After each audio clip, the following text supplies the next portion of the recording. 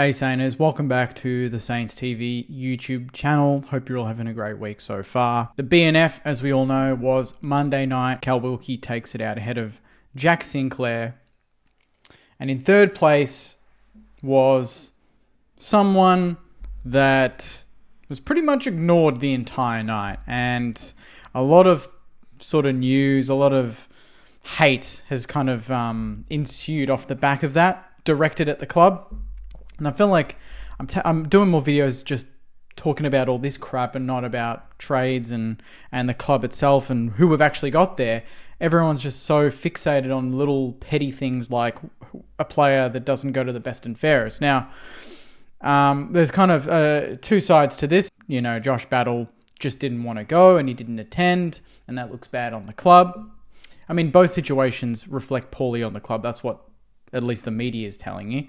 And then on the other side, people are saying that St Kilda sort of uninvited him. They encouraged him not to attend. They didn't invite him, basically, is what I'm trying to say.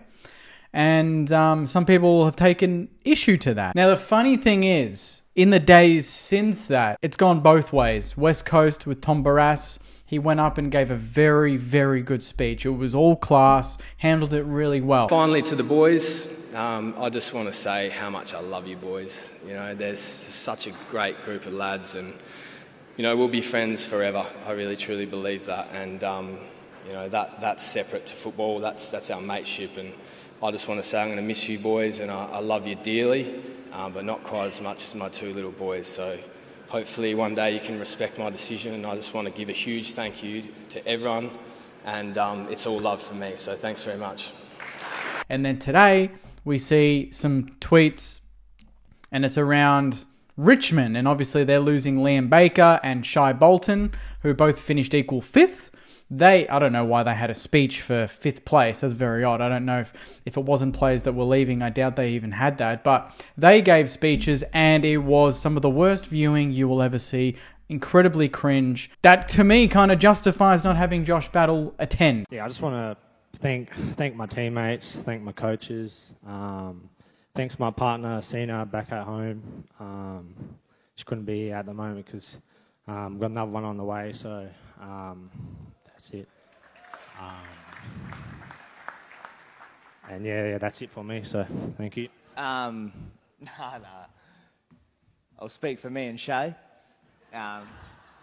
Actually, it's been a great year, and I appreciate everything that the club's done for myself and my family over the years and this year, and I'm looking forward to what the club does in the future, and yeah, I can't wait to support it, and yeah, it's gonna be great looking from afar. So thank you for everything, and take it easy. It's like any situation. If I chose another agency in my full-time job over where I'm working now, I'm not going to go to the old workplace's Christmas party and drink and pretend everything's okay. I don't think that it's that big of a deal. This has happened many a year, and for some reason this year is the year that it's a major problem. Is this the first time that a player's chosen to leave and not gone to the BNF? I doubt it. I think it's happened many times. But for some reason, people have taken issue to Josh Battle not going to our best and fairest. First of all, Callum Wilkie was interviewed on Andy and Gazy's podcast on SEN the other day, or yesterday in fact, and he said exactly this. He said, Josh Battle is a good friend of mine, and I know it was a tough decision for him to make. I wish him all the best, but I guess it might have been a bit awkward if he was at the best and fairest last night. And a comment under that says, the under or non-reporting on this side of it is just wonderful. It's a story when St Kilda ask him not to come, but it's not a story when his teammate says it would have been a bit awkward if he did attend. Doesn't that just summarize it right there? If Cal Wilkie's saying, if our vice captain is saying that it would have been awkward in the room, he's speaking on behalf of not just himself, but also a lot of other players in that room, perhaps all of them, that might have felt a little bit uncomfortable that Josh Battle, a player that's chosen another club, he's chosen less money, keep in mind. We offered him $1 million for next season, much more than Hawthorn. Supposedly, he told the players and the coaches that he was going to stay, and then 24, 48 hours later, he's out the door. So he lied to them, and they clearly feel like there might be a bit of a problem there. So obviously I don't know the ins and outs. I'm just reporting on what has been reported. So take that with a grain of salt. But if he said that he was staying, if he told the coaches he was staying, and then backflips on that, and he's out the door, I don't have any problem with that. It's funny, no one talks about us delisting Seb Ross and then giving him a goodbye package and interviewing him, and it's all good there. Clearly, we respect our players. It's not across the board. They pick one thing and they don't pick the other. Seb Ross, we delisted. We had the option of keeping him. We said, no, you're done, mate. Thank you for your time. And he still attended. He still spoke well. He was interviewed well. And I don't think there was any problems there at all. No awkward silences in the room. Josh Battle must have been a separate case, must have been something specific that happened that not anyone knows, and it's between him and his teammates, or his ex-teammates now, and he chose not to go. And to be honest, I don't think Josh Battle would have even wanted to go. Has anyone actually asked him? I mean, if I chose another club, even at my local level, like not even AFL level, but local level, I'm not going to go to my other team's best and fairest. And imagine, he would have had to have given a speech. And I'm pretty sure that what Shai, Bolton and Liam Baker did justifies that you cannot have a player leaving give a speech. Because what are they going to say? They're not talking about next season and I had a great season. It's all, I'm going to miss you. Like Liam Baker's is like, take it easy. 30 seconds in, he's like, take it easy. That's all he said. And he's going to enjoy watching Richmond from afar. Are you joking? Like, you rip into one in Shai, Bolton, Liam Baker for going and then giving a speech, and then people are ripping into us for not inviting Josh Battle, which avoided that situation because he finished third. So it's firing me up a little bit, but the hypocrisy is ridiculous. And to be quite honest, we're becoming a ruthless sort of organisation now. Look at what Bassett had said. Look at what Ross had said.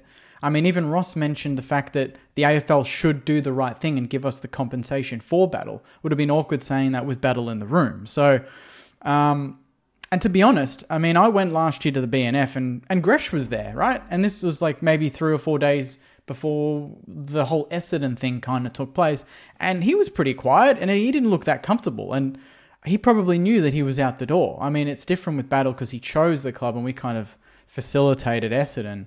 Although Gresham did say that he wanted to play in front of big crowds. So I saw it firsthand last season, knowing Gresh is probably out the door. He didn't look that happy. He didn't look that comfortable. And maybe it was a learning curve for the club. Maybe they're gone, if you're in 100%. If you're not, you're out the door. We don't want to see or hear from you. So I personally don't mind the ruthlessness about it. I don't think it's amateur hour like people are documenting. He doesn't need to go to the BNF to farewell his teammates. He can go and give them a call in his own time. They can have dinner. They can go for a jog on the weekend. They can grab a cuppa. It doesn't matter. It's none of our business. They can handle their relationship. We are a club. He's one player. He's not the whole club. He's one player and he's chosen another club. So why would he come to BNF? I think it's really clear-cut. You know, my mind is logical. I think if you're in, you get to come. If you're not part of the St Kilda Football Club anymore, you're not part of the St Kilda Football Club anymore. As great as you've been, as much time as we've dedicated to you and you've dedicated to us, that kind of goes out the window. It's a breakup. I wasn't going to do a video on this, but it seemed like it's just grown and grown. And then when I saw the Shai, Bolton and Liam Baker speeches, and I thought, here we go. Like, that's proof in the pudding that what we did was probably the right thing to do. And I don't think it's going to hurt Josh Battle's feelings not going to one BNF. And I don't think it's amateur hour at all. So comment your thoughts, Saners. Let me know what you think. And yeah, hopefully the next video, it'll actually be about trade talk and it'll be about actual football. It seems like there's a lot of little spot fires that are popping up around the club. Maybe that means we're making a little bit of a stir and it doesn't seem like we're as irrelevant as people think because we seem to be talked about every single day. Not really in the most positive light, but nonetheless, we're being talked about. So hope you enjoyed the video, Saners. Please like, comment, subscribe. And as always, go you mighty Saners. See you guys.